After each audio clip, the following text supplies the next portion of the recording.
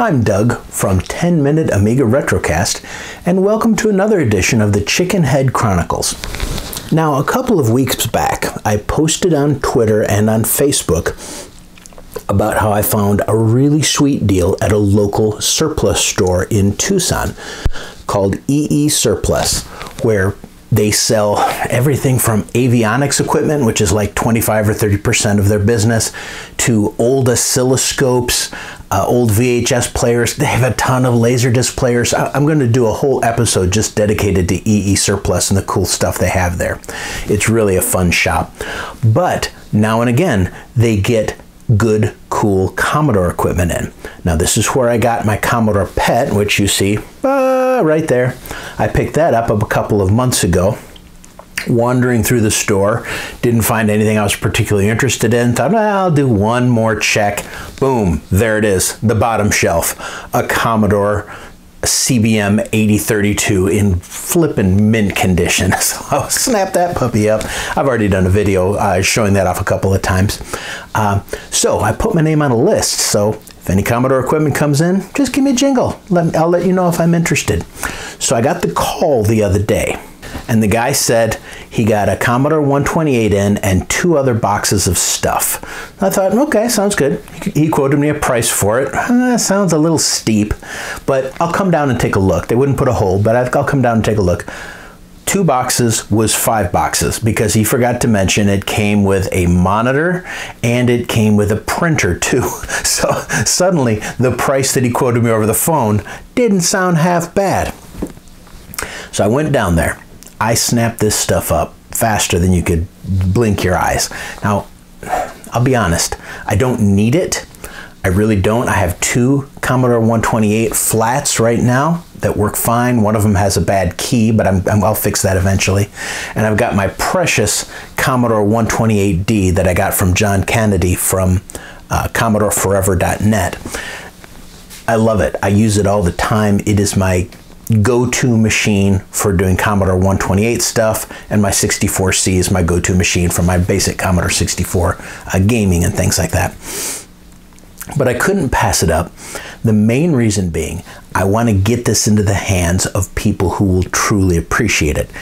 No, not free. Don't even think about that. I'm not giving it away in a charity auction or anything like that. But I'm going to take it out of the boxes, take a good look at it, make sure it's in good shape. I will probably end up putting some nice heat sinks in there to replace the heat shield that they put in there right now, which is like an RF shield with a couple of metal clips down touching some of the important chips. I'll probably do a little heat sinking. Generally clean these things up, get them ready for sale to people who will really and truly appreciate them. So let's get busy looking at what we got. Most importantly, we've got the Commodore 128 here, which is in a box that's actually in pretty good shape considering it's 35 years old. It's not bad shape. Then we got 2, count them, 2 1571 drives. Absolutely beautiful shape on those boxes. Then the monitor, I will show you in a minute. I don't have the box right in front of me right now because I have limited room in my office. And then we got this cool Star Micronics printer, which is the, excuse me, box, SL10C, which I have already unboxed and I've put up there, and it works absolutely flawlessly. I do need to get new ribbons because the ribbon that came with it was probably 30 years old and it's a touch dry, but man, it responds just beautifully. Just such a beautiful printer. Let's go ahead and get the Commodore 128 unboxed and see what we've got inside. Like I said, the box is in absolutely fine shape. Little dings and scratches here and there. Serial number CA1314035. We'll make sure that matches what's inside. Now, it has all the original packing material, including the little plastic overwrap that goes over the Commodore 128 itself and all the styrofoam. Now, inside here, we have a monitor cable. Interestingly enough, this is the 5-pin variety, which means it's not going to be using these as Chroma, and Luma. This is more something that you'd use on a VIC-20 or an Atari 800 or something like that, but it absolutely will function for composite output. Set that aside. Now here's a little treasure. This one goes with the monitor, the Teknika monitor we're going to be taking a look at in a few minutes.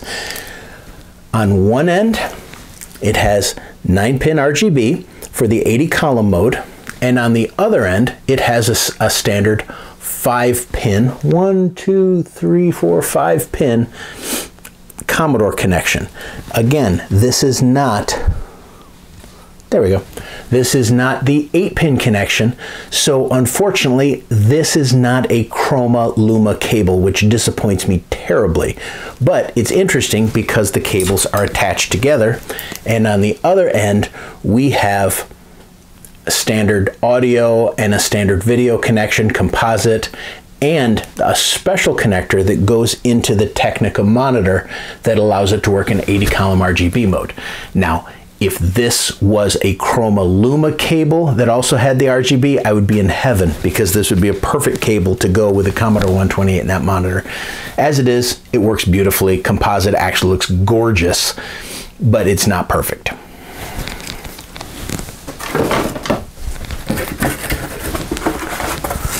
Well, looky here. We've got classic covers made in the USA, a Commodore 128 cover. Now, you can get your current covers for your current Commodore machines from our good friend Lucas at RetroReady.one. He sells brand new covers for everything from the Commodore 8-bits to the Commodore Amigas and everything in between, and even some lowly, unheard of computers like the ZX Spectrum and things like that. He's got homemade covers for. His wife makes them. This one comes with one. Let's get it out of the box. And look at her. She is in pristine, pristine shape. No yellowing at all. I mean, literally, this thing looks like it's just off the assembly line. I can't see really any evidence of yellowing, although I could be wrong. The keyboard, perfect shape. Keyboards feel perfect. All of the keys intact. This guy took care of his machine. Over here, we've got our 2 standard joystick ports, our beloved reset switch, power switch, and our power connector. Now, if you'll notice, when I opened the box, there was no power brick included, which made me quite sad. Luckily, I have some extra power bricks, and the Commodore 128 power bricks don't have the same problems that the Commodore 64 does. They're fused power bricks, they're ventilated, and they tend to last for about 1.5 million years. So when I sell this little beauty, it will come with a working Commodore 128 branded power brick. Expansion port, where you put in your Commodore 64 or your Commodore 128 cartridges, which are much less common, but still available. There are a few incompatibilities in Commodore 64 mode with the expansion port. I understand there's a couple cartridges that it just isn't happy with, but in general, most work fine. Your cassette port, serial interface for your disk drives, video interface. You see, that's of course the standard 8-pin that was used in the later Commodore 64s, but all of the components that came with us use a 5-pin, and they fit in there just beautifully. Here we have our RF modulator. There's absolutely zero reason to hook this little guy up to a television nowadays, not even for nostalgia. That's just too ugly. Your RGBI cable, which is in effect standard CGA, or something extremely similar to standard CGA, that allows you to work in 80 column modes. And I'm going to show you some cool tricks about how we can get this connector and this connector to display on an LCD screen beautifully.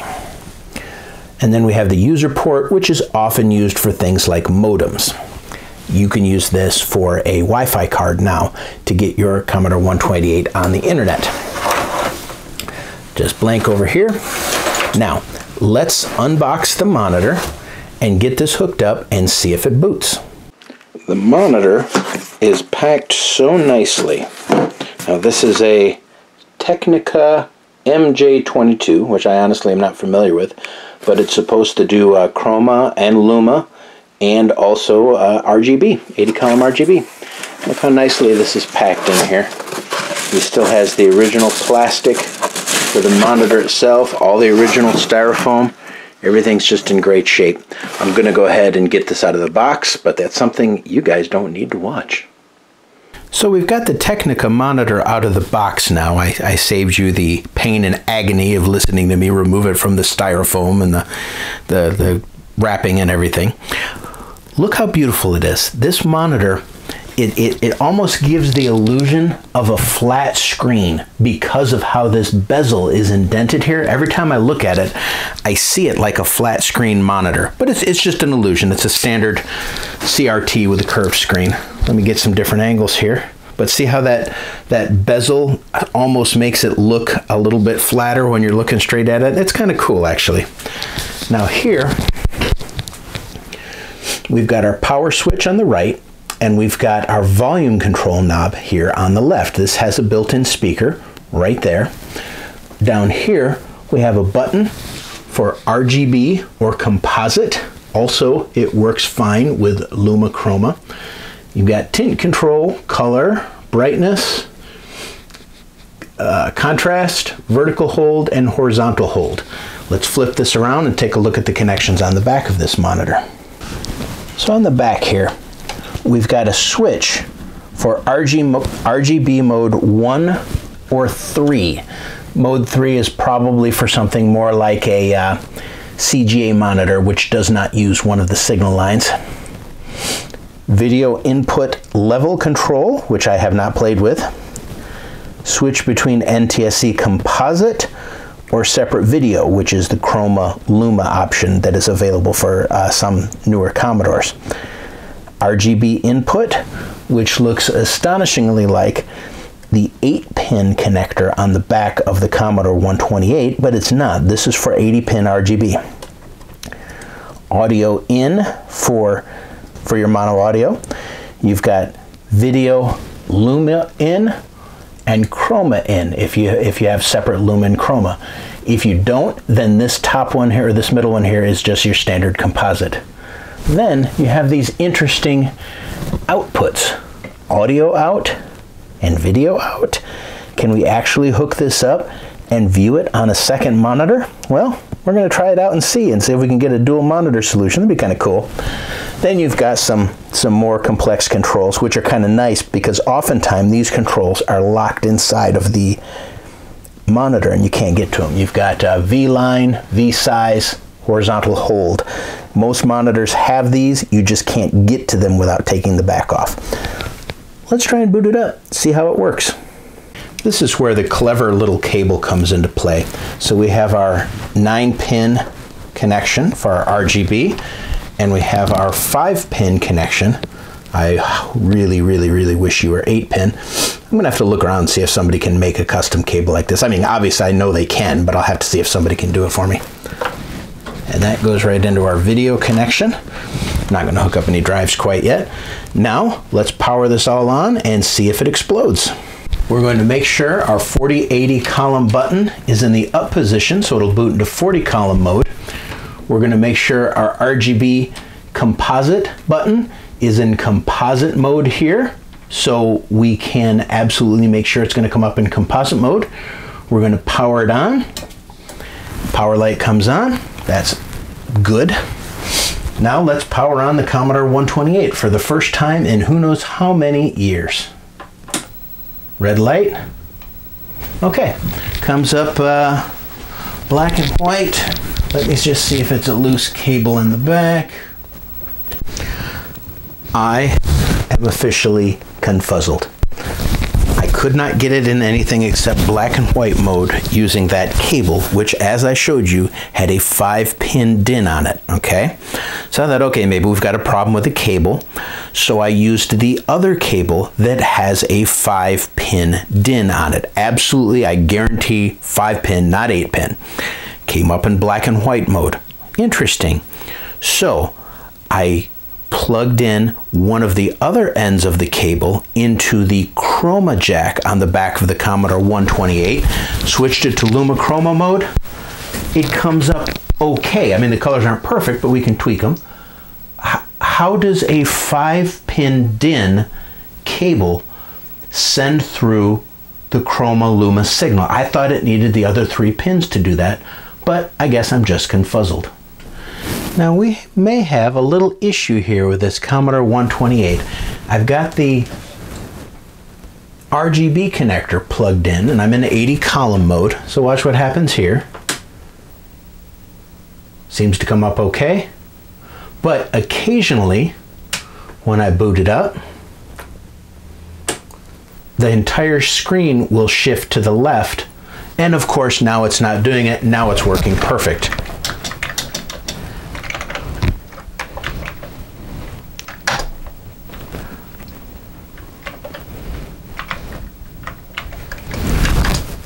Ah, there we go. Everything shifted to the left. Cursor's in this weird position. Something's not quite right with the internals of the video of this Commodore 128. I wonder if we pop it open if we're going to see something funky. Now, I know it's not the monitor because I did hook this up to my Commodore 128D and it works absolutely flawlessly, even with this funky cable that passes through just the 5 pins. It works flawlessly. Something's going on inside this Commodore 128. Let's see if we can figure out what it is. Here we are. I've got it now hooked up to my Commodore my Commodore 1902 monitor, which handles both RGB and Chroma, Luma, and Composite. I'm using my cables, which are Luma Chroma cables. It boots up just fine. The colors, let's see.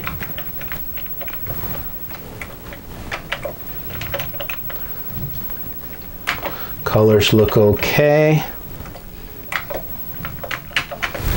Huh, let's try it in 80 column mode. Switch to 80, 4080 column, power it up.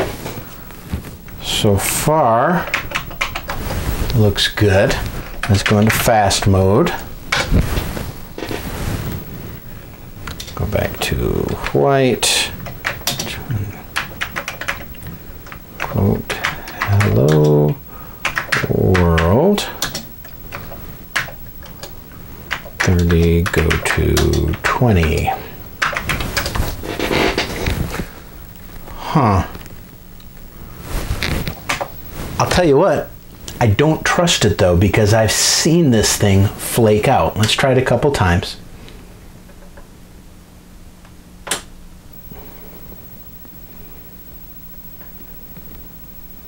Do some resets.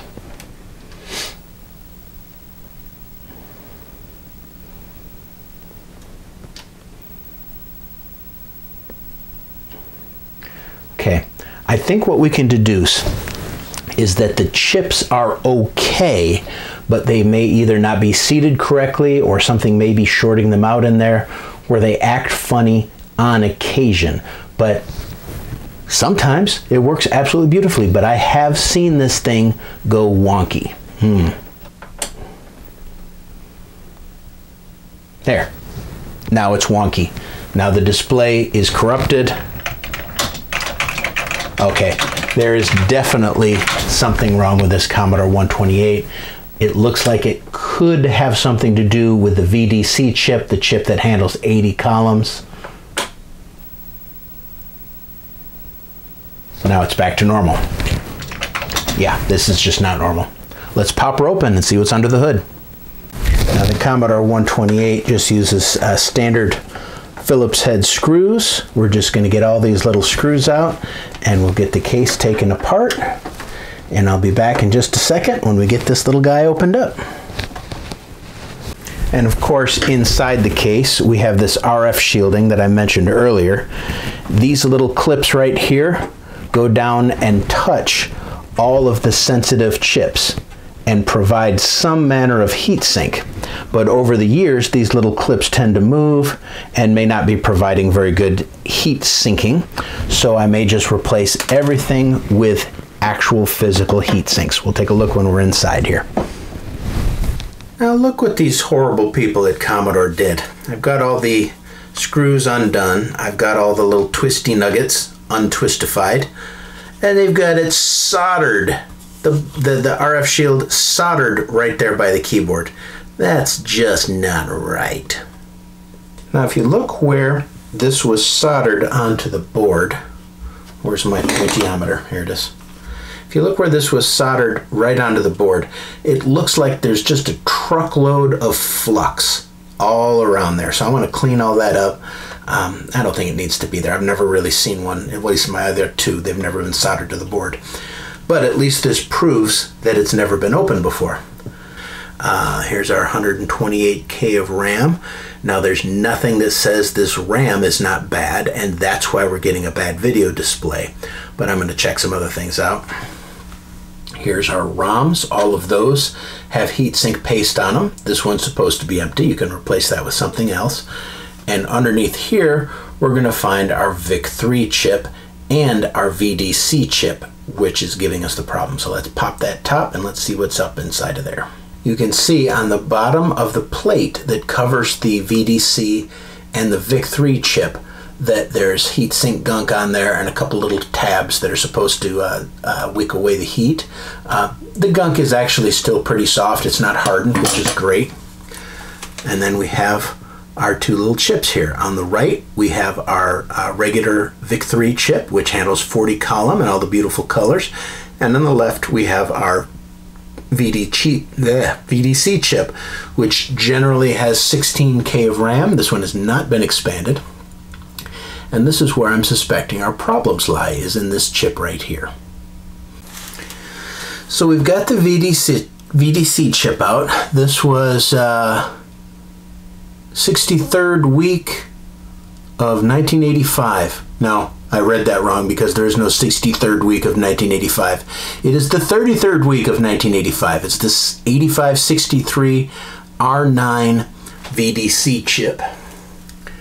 And we've got our socket here. Everything looks perfectly good, but I'm going to go ahead and just give that a quick little clean up with some isopropyl alcohol, because it's always possible it was just mildly shorting out, and that's why it would act funky just part of the time, but not full time.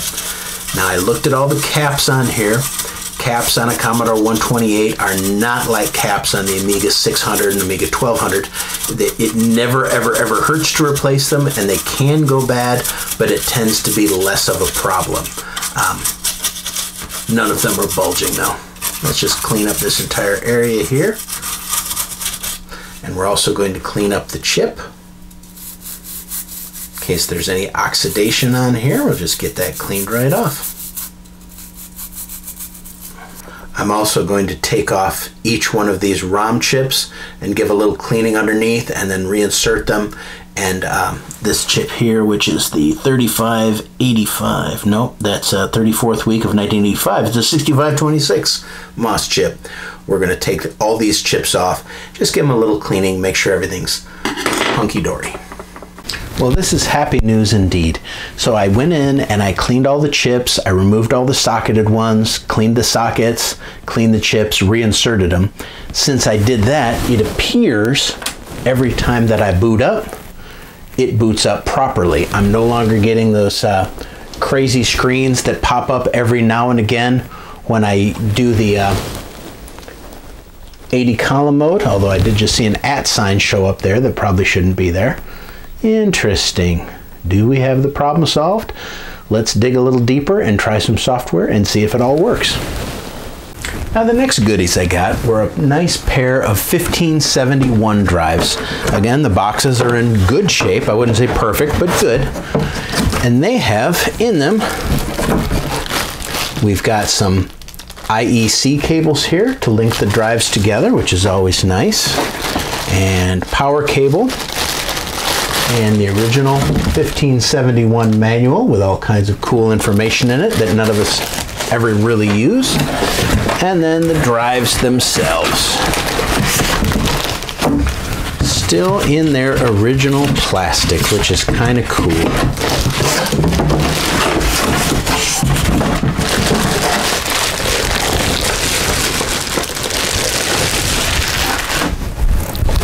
The drives seem to be in perfect shape. Here's drive 1. Look, we still have the little piece of cardboard in it, the protector. The color of it is fine. I don't think any of these particularly need any retro brighting. Now, one of the perks about these, one of the many perks, is you can actually set the drive ID right there, which is something the 1541 should have had out of the box, but c'est la vie. Let's get this hooked up to our Commodore 128 and we'll see if these drives work. I'm going to go ahead and unbox the other one. And look at the treasures we found in the second box. A pair of 1571 drive covers. That is really cool. It's made by the same manufacturer, and cool little drive covers go right over them and protect your little guys from dust. This is probably why the equipment was in such good shape, as the guy just covered everything up. We've got more IEC cables. This time, I think they might even be a touch longer. No, they're about the same size. We just have a pair of them. Probably one of them went to the other drive and the other one went to the 9-pin printer that came with this batch.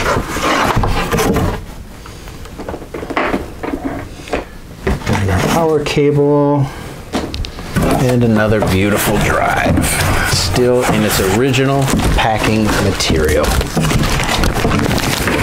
Have to give it to Commodore.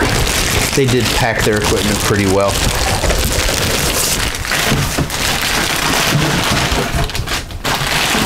Now this one does not have the head protector in there, but I know there's a second head protector that I saw in another container in a manila envelope that we'll talk about later. This one is already set to be drive 9. If you can see the little dip switches right there, she's already set to be drive 9. So we'll hook the pair of them up and see if they work.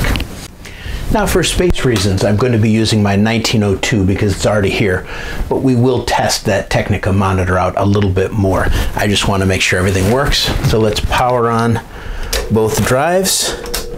I've got drive 8 on the top and drive 9 on the bottom. There we go.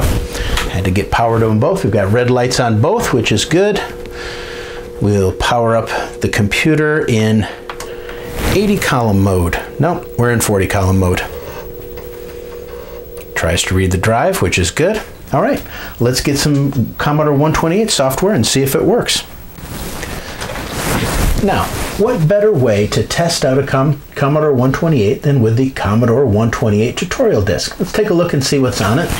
We're going to go with drive 8, which should be the top drive. All right. Now, the Commodore Basic 7 has some much better commands, like we can do catalog, and it will read drive 8, and it will tell us what's on the drive without having to load it into memory. Oh look, it's not doing it. Could be a bad disk. Nope, there we go. It's a little noisy. I'm going to lubricate that drive. We can also use the deload command, which is the same as load, 8, 1. We'll load that in.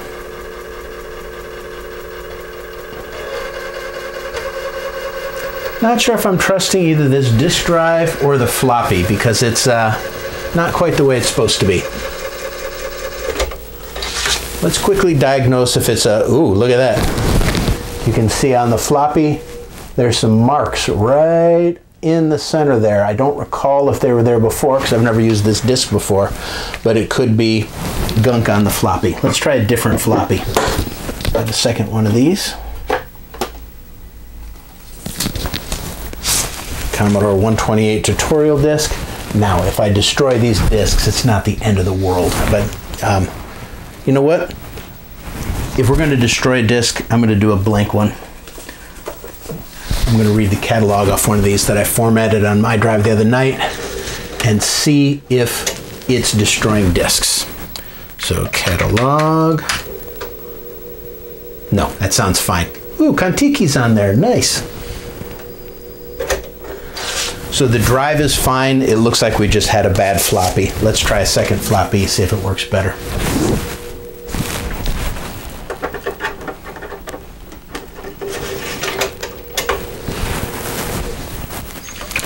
Catalog.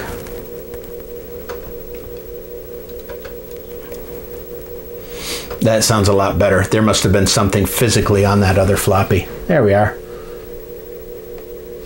Now let's do deload.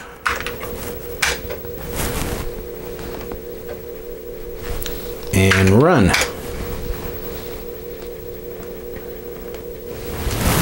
And that's looking good so far. Look at those pretty colors. Thank you for helping Commodore continue its commitment to provide the best value in powerful blah blah blah blah blah. So obviously the SID chip is working fine too there. We'll exit out of there. Now let's do this same thing, but we're going to do it in 80 column mode. And we're going to do it from drive 9. So we're going to swap disks here. That's now going in drive 9. 80 column mode. Now you notice when it accesses the disk when you boot a Commodore 128, it's trying to auto boot it. Now, pay attention to this. We want to look at drive 9. So we don't do catalog, comma 9. That doesn't work. You have to do catalog disk 0, comma, unit 9. Now this means it could be disk 1 or disk 2 if it was a dual disk system like the PET computers have. Now the C64 and 128 line never really had those dual drives, but they did plan them. But if it was a dual disk drive, you could do disk 1 or disk 0 or disk 1. This one means unit 9. So now we're doing a catalog of unit 9. Now some people use the directory name to look at the directories. It works exactly the same. And look at that, we've still got corruption in 80 column mode. I am so glad that we were able to test this out. Let's try this again.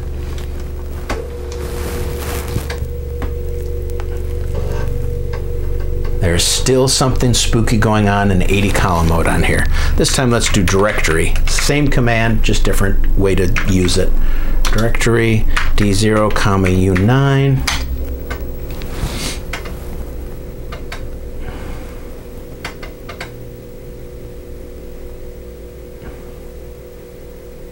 Yeah, comes up okay. Now we're going to do the same command deload, comma D0, comma U9. Sometimes it needs the comma, sometimes it doesn't. The directory does not need the comma. The loading and saving does need the comma. Now in 80 column mode, it's still going to come up in full color. Not too shabby. Your Commodore 128 personal computer. Now, we have determined that the Commodore 128 tutorial disc is incredibly boring, and we don't want to watch that thing. So, we're going to do something fun, and we're still going to test out 80 column mode by booting up GEOS 128 and see how she reacts. Let's take a look. We're going to put the GEOS apps in drive 9 and GEOS 128 in drive 8. Now, in theory, when I hit the reset button, this should auto boot right into GEOS. We've got a naked Atari 2600 joystick here. Let's power it up and see if it tries to boot into GEOS. Not auto booting, okay. You know, this, come to think of it, this may be a 1541 of the software, and I think only the 1571 version of the software auto boots. Let's see what we get. Come on, GEOS. It's a good sign. So far, so good. Let's take a closer look at GEOS here. We know that drive 8 is working to boot into GEOS. Joystick control is working okay. Let's take a look at the configuration. It sees a 1571 in drive A and a 1571 in drive B. No expansion. That's exactly the way it should be here. We're going to quit out of there. We're going to make sure it can read drive B okay. And so far, the display actually looks okay in GEOS. It's not freaking out on us, so I'm really getting confuzzled over why it occasionally goes wonky. And there's our application. Accessing drive B just fine. GeoWrite 128. Yay, create a new document. We're going to call this one 10 mark because we call everything on Earth 10 mark. And we got to go with a nice font here. California, dude. 18-point California, that's cool. Hello. Oh, that's an ugly font. All you happy people. Now, what would a Commodore 128 test be without some hot CP/M action? Let's see what we got here. So we've got the CP/M 3.0 disk. We're going to put it in drive 8. Yippee skippy. We're going to boot up in 80 column mode, and in theory, it should auto boot this. Booting! And we are in exciting 80 column CP/M mode. I'll be doing a whole series on CP/M. Hey, look at our CP/M files. Not very exciting. So I know what you're all saying. You're saying, Doug, we all use our Commodore 128s only in Commodore 64 mode because that's how we roll. Well, you're mistaken. There's really some awesome stuff available for the Commodore 128 that I will be covering in the near future when I go over my Commodore 128D, my lovely, lovely Commodore 128D. But yes, you can go into 64 mode. You can boot right to it by holding down the Commodore key when you power on the Commodore 128, and it'll boot it right up into Commodore 64 mode. Or if you're already in Commodore 128 mode, you can type Go 64 and then hit the Y key, and it will boot you right into Commodore 64 mode. Let's take a look at a Commodore 64 game and make sure everything works properly. Do the boring old load $8. See what's on here. Ghostbusters. Okay. Load. $8,1. Who are you gonna call? Well, I don't know. Let's see. Ghostbusters. Let's let this load and we'll see what's up. Ghostbusters!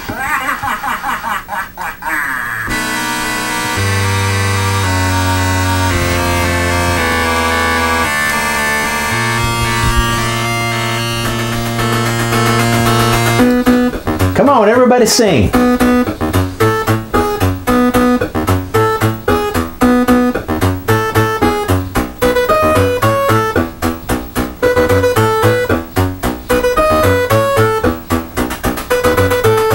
If there's something strange in your neighborhood, who you gonna call? Ghostbusters! If there's something weird and it don't look good, who you gonna call? Ghostbusters! Okay, I'll stop. I promise, I'll stop now. Ghostbusters! And so you can see, games work perfectly well on the Commodore 128. The SID chip works absolutely beautiful. My singing voice, on the other hand, I think I need a new SID chip myself. So I spent some time testing the system because it was still just acting just a little squirrely, almost always in 80 column mode. But the other symptom was that occasionally it would not start from a cold start. It would just show this Commodore 128 garbage screen that it always shows when you first boot a Commodore 128. Then it clears up and it shows your ready prompt and how much memory you have and everything. But this would just stay at the garbage screen. Then I could hit reset. It'd come up in 40 columns just beautifully, work in 40 columns all day long. I tested it for hours. 40 columns, perfect, great, no issues at all. Go into 80 column mode, it would either not work at all, which was one option, or it would work for a little while and then bomb out. Sometimes it's 5 minutes, sometimes 20 minutes, but it would always just corrupt itself. And then it got to a point where it wouldn't even show 80 column mode at all. I'd boot it up and all the characters would be shifted over, or there'd be crazy graphics along the screen. So I knew it was the VDC chip that's the problem. But I ran it through these Commodore 128 burn-in tests, which you'll see right there. And that's something that I'll link to in the description too. When I ran the burn-in test for 80 column, now this isn't in 80 column mode, this is in 40 column mode, but it's testing the RAM and everything and the 80 column chips. It would come up and it would say 8563, which is the main chip, was okay, but U23 and U25, it would immediately say that they were bad. Immediately. These are two soldered on chips. I thought, well, I'm going to try something anyways. So what I did is I went up and I got my spare Commodore 128, the one that has the bad function key, and I popped my VDC chip out of there and I popped it in this one. It's been working like a champ. It passes every test now. I can get into 80 column mode all day long. It runs fine. So it's a bad chip. So what I'm going to have to do now, in addition to replacing a key on the keyboard, I'm going to have to get a new VDC chip to replace this one that's sort of works but is flaky.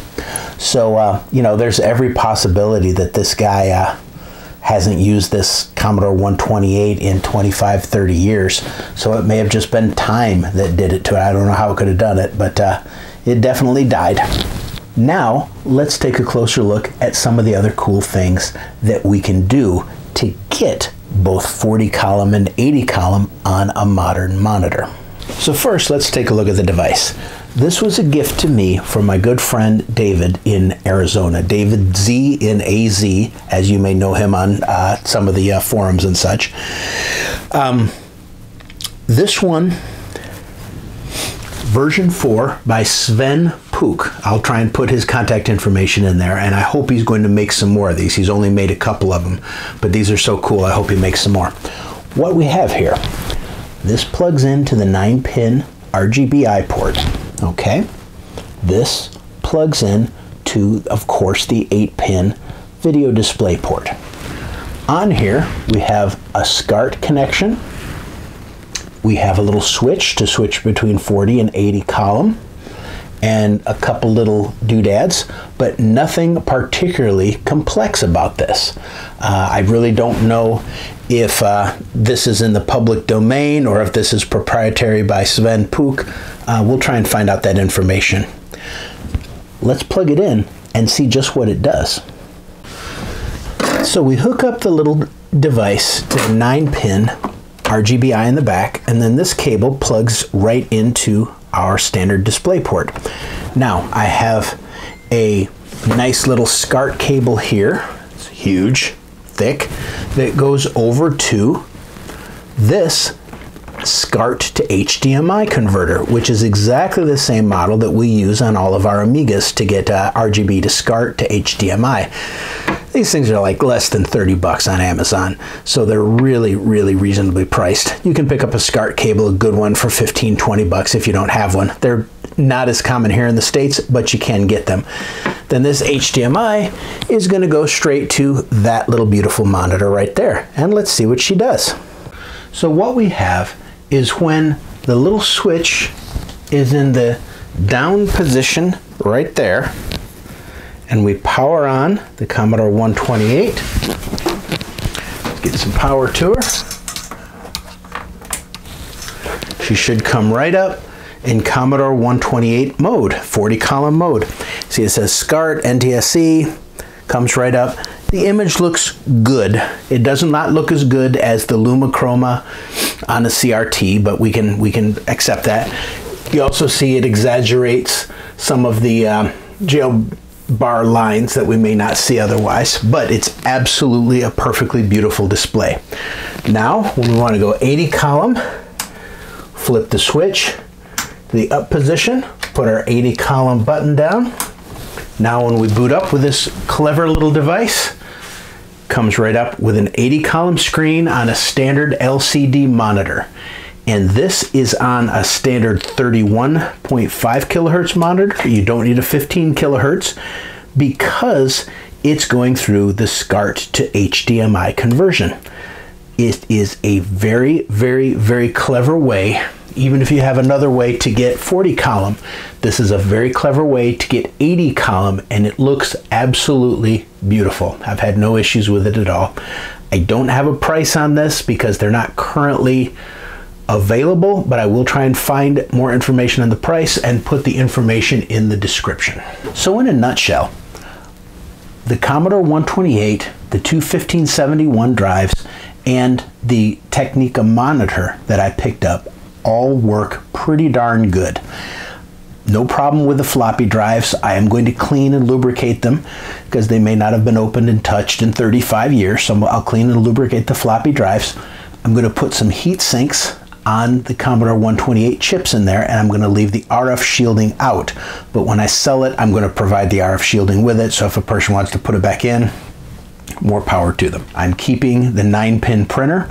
It works just great. You're going to see that in action in a couple of weeks when I do my Commodore 128D video. And I'm going to keep the Teknika monitor. It's just, they're so expensive to ship. I mean, you ship that thing to the next county over in the United States, and it's going to be like $70 or $80 shipping. Absolutely not worth it. And I have plenty of uses for the monitors like that. I've got plenty of machines I can use those for. And finding a monitor that has the built-in RGB and the built-in Chroma Luma, they're treasures. You know, I've got my 1902 that does that. Now I've got my Teknika that does that. We're also going to be highlighting in a couple of weeks some of the software that I got on this bundle too, because there was a bunch of software included with it. And some of it's pretty cool. Most of it is 80 column. Most of the box stuff is 80 column, and it does just a fantastic job in 80 column. So we're going to have a whole series on that. Now, on December 5th, which is coming up in just a week, unless you're watching this afterwards, in which case, look at the video in the past, I'm going to be speaking at World of Commodore in Canada, virtually speaking because of COVID, but I'm going to be doing a 30-minute seminar on productivity software for the Commodore 128.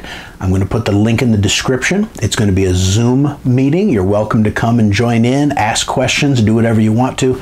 It's going to be a full day full of all Commodore, mostly 8-bit stuff. That should be pretty exciting. I'm really looking forward to it. I'd like to say thank you to my absolutely wonderful patrons, and I think that we're going to thank them in a nice 80-column basic program. Here you go.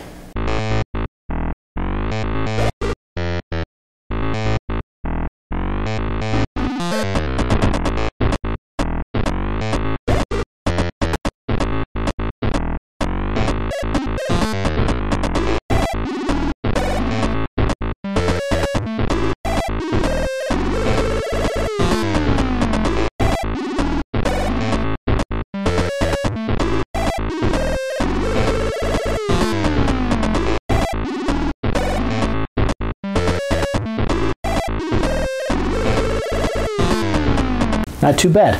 And because of this little device that I talked about, this little video device, I'm now able to capture actual video from the Commodore 128, just like you saw, where before everything had to be captured. You know, you point the camera at the stinking computer if you want to capture 80 columns.